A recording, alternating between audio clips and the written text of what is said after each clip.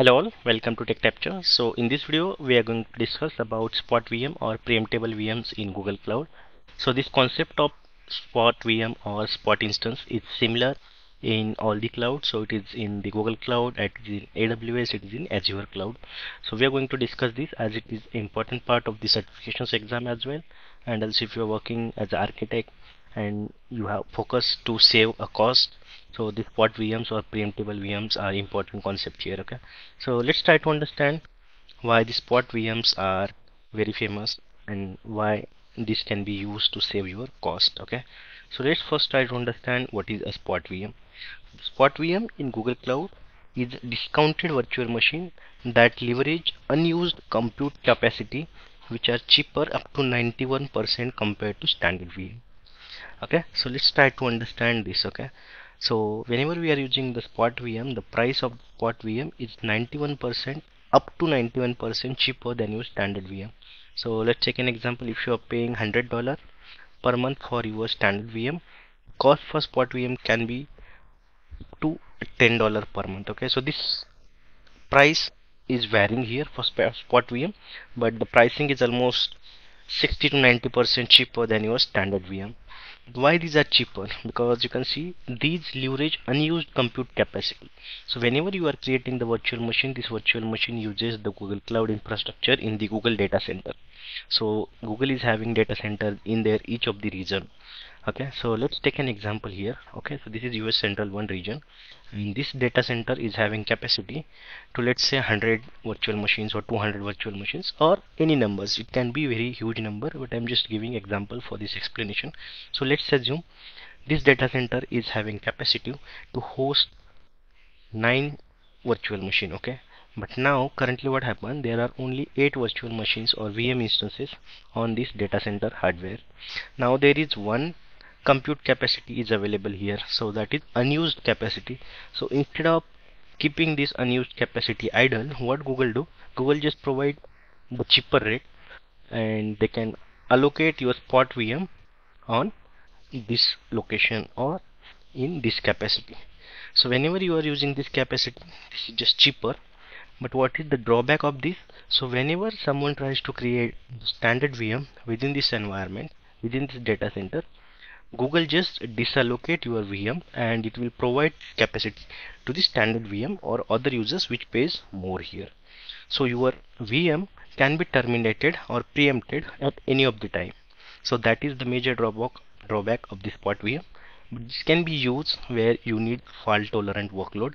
It means suppose you have to perform any task, you have to just create VM, perform that task and then terminate VM. So that is your simple task. In that case you can use a spot VM, because if you are creating the standard VM for this task you have to pay more. But if you are using the spot VM for such jobs, you have to pay a very less amount here. Okay, so hope you understood the spot VM here. Let's try to understand a few more details about the spot or preemptible VMs.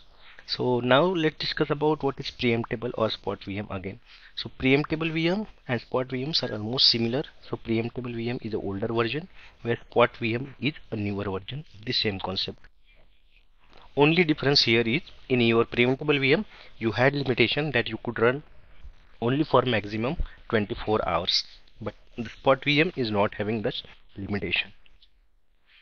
So this is the main feature we already talked about, that these are up to 91 to 90% cheaper compared to standard VMs.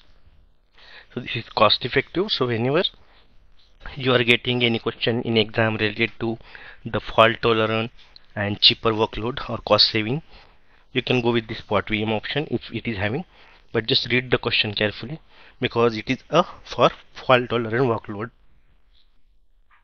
So as I said, this is designed for shorter workload where your workload can handle interruption because it can be interrupted at any of the time. So spot VMs flexible, run as long as resources are available. So as I said, in preemptible VM there was option or there was limitation to run only for maximum 24 hours, but in the spot VM that option is not there. So as I said, it's ideal for batch processing, ML training, CI/CD pipelines, and preemptible VMs. It is limit is maximum 24 hour, and recently these are replaced by Spot VM. So Spot VM is the latest version of preemptible VMs. So common use cases: fault tolerant application, high throughput batch jobs, and big data analytics. So now let's see how we can create Spot VM or preemptible VM. So Spot VM can be created using console, gcloud command, or through API. So this is the command to create Spot instance. So you have to just give option provisioning model is equal to Spot and the termination action.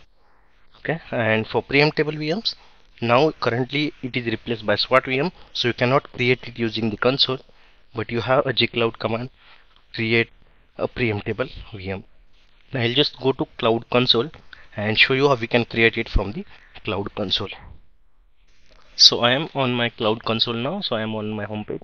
So I'll just go to compute engine. Okay, so I'll just click on the create instance,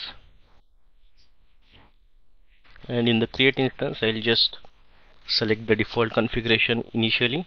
We'll just use the Spot VM, where we can define that we don't need a standard VM and we need a Spot VM. So just look at the cost as well. Okay, so by default it is the standard VM. Cost you can see $25 per month for this configuration. Now I will not change the configuration or region, so I'll just go to advanced. Okay, and here I'll just scroll down and you can see the provisioning model. Currently it is standard. If I choose a Spot, then just look at the pricing here. Currently it is $25. Now if I choose a Spot, you can see the pricing is 10. So it's vary between 50 to 90%. Okay, if you change the region, if you change the configuration, if you change the timing, so everything it will vary between 50 to 90%. But here also you can see it's much cheaper. Okay, so rest of the process is same. You can just decide what should be the action on termination, and if your preemptible VMs or Spot VM is getting terminated, you can use a shutdown script to perform any action before terminating your instance. So you can specify the timeout, what should happen to your instance, it should be stopped or it should be deleted. So all these things you can mention here and simply create. So similar way we can create the standard VM, only we have to select the Spot VM from the drop down. So this is how we can create a Spot VM. Okay, now VM is created. Let's open the VM, and you can see the warning here as soon as we open. So Spot VMs may be terminated at any time. So this instance is available till the time there are resources available on the compute infrastructure. As soon as someone is trying to create the resource in the available infrastructure, this will be terminated. Okay, so that's how the Spot VMs works in Google Cloud. So just remember two things: these are much cheaper than your standard VM, and second things can be used for fault tolerant workload where the termination will not impact your workload.